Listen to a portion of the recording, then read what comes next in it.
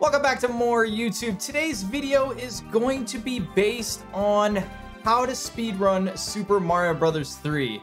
I'm actually getting to the point where I don't want to say I'm sick and tired of people giving up on speedrunning Mario 3 because of this #1 main problem that happens to a lot of people who have quit this game, and it has to do with almost the beginning of learning to speedrun this game, which is pretty depressing. You want people to enjoy the beauty of running Mario Bros. 3 and not feel like RNG or skill is like blocking them all that much. So we're just gonna jump right into it, and I'm gonna give you guys an in-depth understanding and teach you exactly how to approach speedrunning as a whole and tie it in with Super Mario Bros. 3. This isn't going to be entirely all about Mario 3, but it's going to be how you approach speedrunning, and you can utilize this tool for speedrunning any game you want. It's really all about how you approach it. So let's use Mario 3 and jump right in. So here we are, we have our Mario 3. We're playing on our practice ROM, which for anyone who needs this, I'm going to make sure that I put in the description below, like where you can get your practice ROM, the Discord link, the leaderboard link, all that stuff, because I think a lot of people miss out on being able to grab good tools to utilize getting good and speedrunning Mario 3. But that's not what it's all about. We're gonna start here in World 1. Boom, we're here in World 1. Now, this is honestly one of the biggest problems when learning how to speedrun any game, is that a lot of runners think, start with 1-1 and we'll go from there. When I learn 1-1, I'm gonna go to 1-2. One of the biggest problems with Mario 3 is that World 1 is actually one of the more harder worlds in the entire run. World 1 is very difficult. You have orb jump, you have getting your P-speed. Like, let's just slow walk in this level and take a quick look. So first and foremost, you get early P-speed, which is pretty difficult. You need some kind of understanding on how the P-meter works, and you're not going to develop that just by learning 1-1. The next thing you have is a very tight duck jump in this little pocket right here, and then you have that duck jump over the orb. Some people say, you know, don't go for the duck jump, just kind of do like a turn back like that, and then you can run past. But even so, if you want to copy what other runners do, you have to do the duck jump, the leaf grab, and then the jump up. That is a very difficult trick to do the flying jump and then going back up. That is a very, very difficult trick to do. And that's not something you want to do. So as we go back into World 1, there's another difficult trick, and that is getting the P-speed in the top of 1-6. One of the reasons why getting P-speed here is very difficult is because when the game decides to check if you're running on the ground to build your P-meter arrow, if it does it while you run over this little pocket, it won't actually build up. So a lot of people are going to be frustrated and struggle because they're going to be trying to run, and as you can see, I didn't even get P-speed there because I didn't jump perfectly, and then it's really annoying, and I can't copy the other runners, and I get frustrated, and I want to stop speedrunning. I'm not enjoying it, right? Now, there is one trick you can do where you can full big jump from this line right here, and it's a perfect full big jump that gets you right on this spot right here. And then you try and run as much as you can, and then you want a small jump right here. I will do one quick demonstration before we get into the heart of why speedrunning this game is really struggling.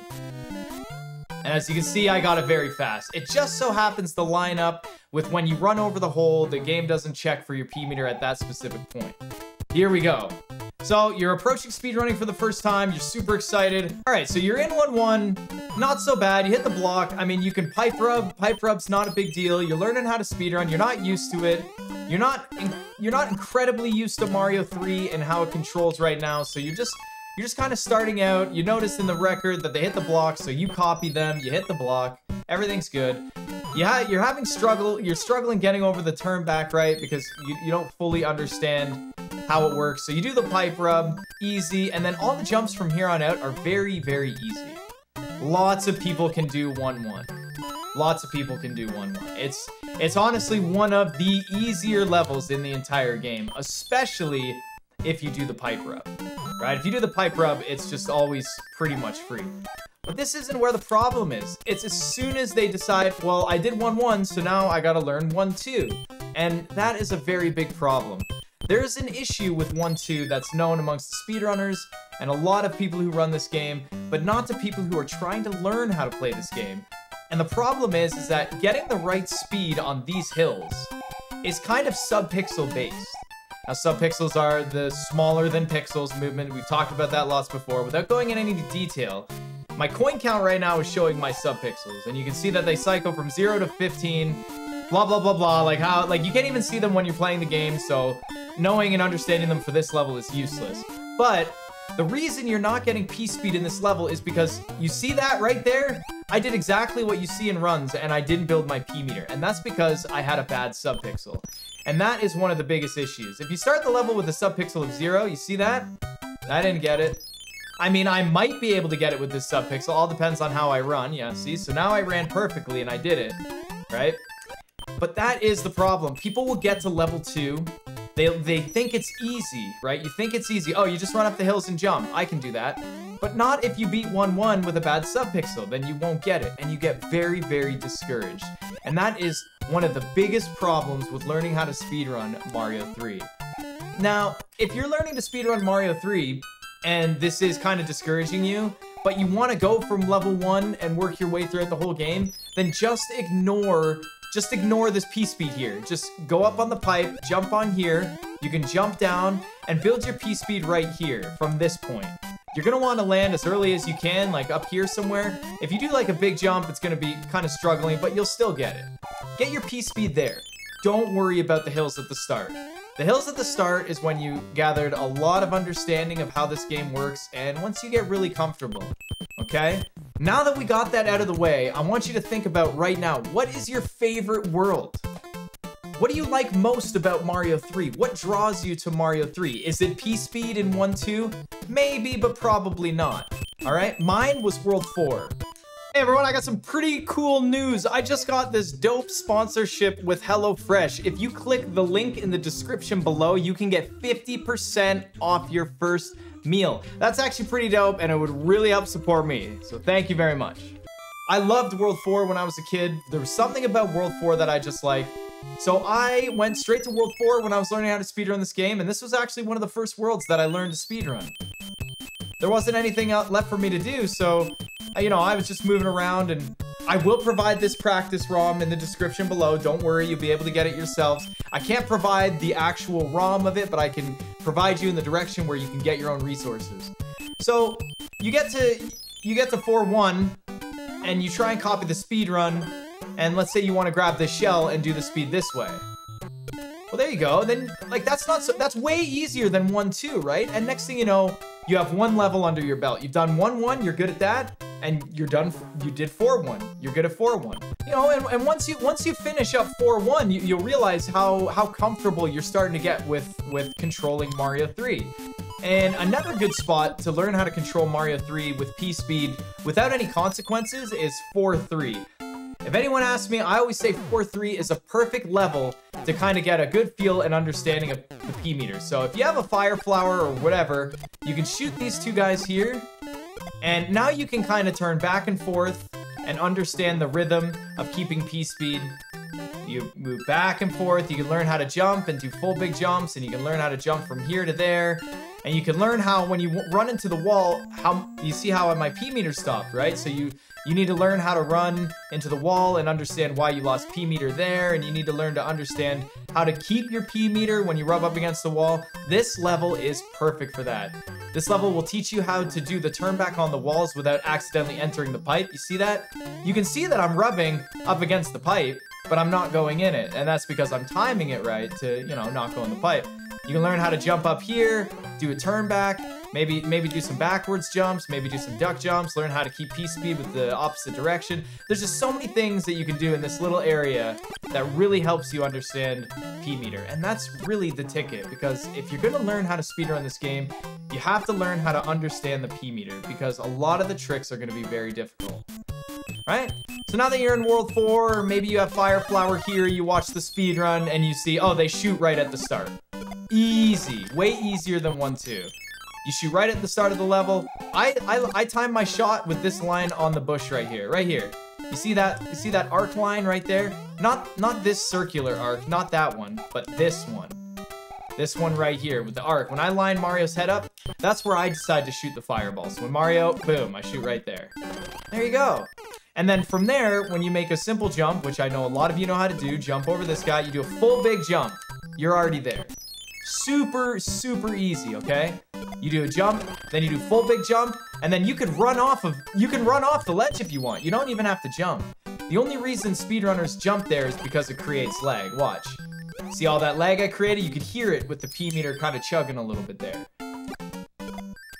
So when you do your jump, I decide to do like a duck jump. And you have to watch out because the back of the turtle will nick you if you don't run far enough on the block. Right? That's much easier. And then do a duck jump. And you need to learn as well that running off of anything that's 2 tiles high, you'll preserve your P speed. It's okay. You don't have to avoid it. It's a simple run off, you won't lose speed. That's why I can land on the green pipe and just run off of it. Except, you know, I didn't land on it there. You can over jump it too. It's not a big deal. That's the beauty of Mario 3. There's so much open stuff. You see how I ran off it and everything was okay? I didn't have to worry about it. I had to do this awkward jump right there. But if I land over, I'm ready to jump, you know, in, I don't know, I guess I could say in your own manner or whenever you feel comfortable, but it's not so bad. The entire point of what I'm trying to express is that speedrunning is about enjoying it and learning to understand the game, not just simply watching a speedrun and copying it. That is the complete opposite of how you want to approach a speedrun. Let's say World 3 is your favorite world, right? Now, if you approach speedrunning the way a lot of people do it and fail, by just starting at the first world and working your way up, you'll never reach World 3, which means you'll never truly know how easy 3-1 is. You don't even have to do anything in 3-1, and that's 1 level under your belt already, right? So let's say you went to World 4, you learned like 3 or 4 of those levels. Well, now you have 3 or 4 levels. Then you're like, well, I like World 3. So then you come to World 3 and you realize, oh, the first level in World 3 is very easy. I can just go on the top, run, jump. Even if I fail, like, sure, I could walk here. You're not gonna get punished, and it's not gonna be that big of a deal, right? Next thing you know, you have like 4 or 5 levels under your belt, as opposed to the person who got stuck in 1-2 for a week, and they still don't understand it because they didn't understand exactly how the P meter works. You already have like months of advantage over people who start from the beginning and progressively work their way up. That's not gonna work, right? Now, 3-2 is a very difficult level for speedrunners, but for non-speedrunners, all you do is just time your jumps. I mean, you can get the star right here. You can start the platform if you want. You don't have to perfectly copy the world record holders and the world record speedrunners, right? You got your fireball. Look at this. This is gonna lose you a lot of time, but wouldn't it be nice for you to be able to comfortably get through all the worlds and get like a 1 hour and 2 minute first, rather than spend a month on World 1? I mean, World 1 is so difficult, right? Let's take, if you like World 5, for example, you have a fire flower. Well, by the time you get here in a run, you'll probably have an extra star. So let's see what this level's like if you just use a star and you don't have to worry about anything. Look, I even messed up some of my jumps. No big deal. Look, I'm doing a whole bunch of turnbacks. No big deal, right? Gotta watch out for these guys. You can take it slow here because you know the world record holder falls here, but you know, you take it slow and you can shoot and then you're good to go. Yeah, for the most part, you see the world record holders, they hold right, and it's because they use a visual cue of that first Koopa that you see. When you pass by that Koopa, that's when you hold left and then instantly press right. You hold right, and then you hold left, and then it just lines you up. But you don't have to do that. You don't have to do that. You think you do because you're just trying to copy the world record hold, but you can just hold right, and then hold right and land on this guy, and then land on that guy, or just simply go. Not everything has to be extremely complicated that the world record holders use or the top runners. It's just making things very difficult for you, right? You land on the Koopa, land on that. So what? You lost a second compared to the best players in the world, right? The idea is to learn the game, not push yourself and force yourself to understand things that you're not even ready to understand yet. They're not even close. Like even in this area, right? Just build P speed, run around for a bit, have some fun. Yeah, jump around. Can you make it back up there? Try and test yourself. Can I keep P speed and keep it back up here? You know, go back to enjoying the game and playing it. Now, I feel bad for you if your favorite world is World 8, because unfortunately, if you're practicing, there's really not much you can do in World 8. I mean, you have to do the auto-scrollers and the tanks and stuff, but you really don't have to copy world record holders if you're going to be doing the tank and navy. You don't have to worry about that stuff. So yeah, in conclusion, without going into any crazy detail, you have to you have to approach speedrunning with some sort of passion of enjoying the game and not just copying what other runners do and starting at the beginning of a game. And you can apply this. Take an example for Mario 64. If you don't do the backwards lobby jump in Mario 64, the first thing you're gonna do is Bob-omb's Battlefield, and you're gonna have to learn to clip through the fence with the bomb. You don't have to do that. That's I don't want to say that's an advanced trick, but that trick's not easy. So if you first start running Mario 64 and that's the first thing you do, you're gonna spend hours and days and weeks because you don't even have good fundamental control over Mario to begin with.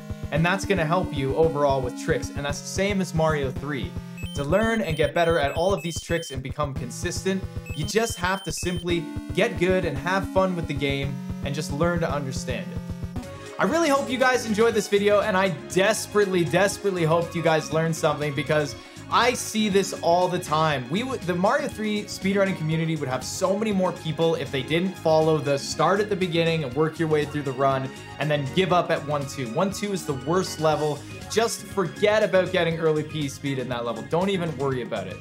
Aside from that, fire up your NES, turn on your Mario 3, go to your favorite world, learn how to play with P-Speed, go to my description, try and get any practice utilizations that you can get, and just have good fun. And I swear, in like a week or two, you're gonna be P-Speed jumping all over the place, you're gonna be picking your favorite levels, you're gonna get really good at them, you're gonna start getting better at World 1. Next thing you know, you're gonna have a sub 1 hour in Warpless, you'll be able to beat the game all the time, maybe die only a couple times. Trust me, I swear it's gonna work for you. Thank you everyone for watching, and I hope you have a good day. Woo!